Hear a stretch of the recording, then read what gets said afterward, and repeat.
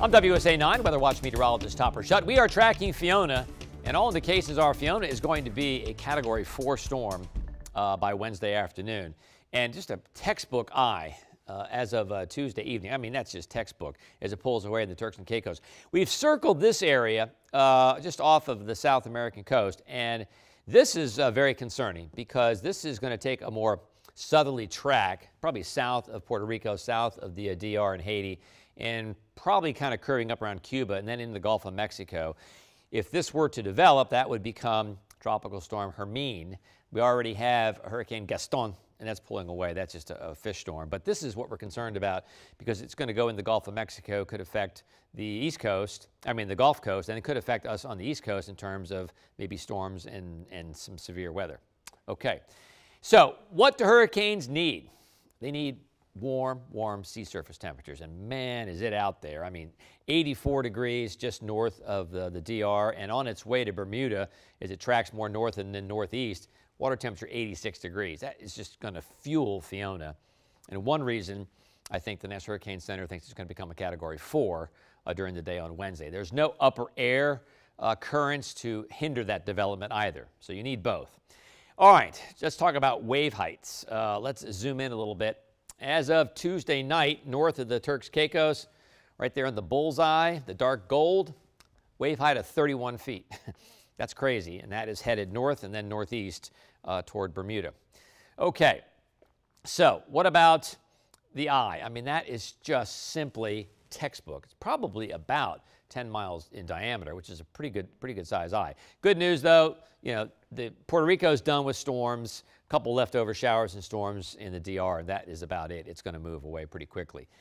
So here are the spaghetti plots. Now, each line is a computer model, and they're in pretty good agreement, taking the storm primarily west of Bermuda. The closer it gets to Bermuda, while it stays west, is going to be worse for Bermuda, especially because they have this forecast to be a Category 4 as it's flying by. So that's pretty good agreement, really, all things considered. Now, here's what the National Hurricane Center track looks like. It takes all of that information, and this is the official track. Category 4 by 2 p.m. on Wednesday. Category 4 by 3 p.m. on Thursday. Winds 140. And remember, when we say winds are 140, that's sustained winds of 140. That's some incredible energy. Not gusts, sustained. By just after midnight Friday, late Thursday night, it is west of Bermuda as a Cat 4. The good news is it's pretty far west, and the official track takes it pretty far west and then slams it toward Newfoundland. Even by 3 p.m. on Saturday, winds could be 100 miles per hour. I know it says an L here, but it takes it from a Cat 2 to an L a little too quickly for my taste. It's still going to be a hurricane before it makes landfall with winds 100 miles an hour. Okay, so we talk about categories a lot, and Fiona's our first, quote, major hurricane. What is a major hurricane? Cat 3 or higher. So Cat 3 sustained winds are 111 to 129. Get to Cat 4, 130 to 156, and then anything over 156 is a Category 5 storm. So right now it's a Category 3, but more than likely it's going to be a Category 4 during the day on a Wednesday. Okay, so the names. We're all way down to Gaston.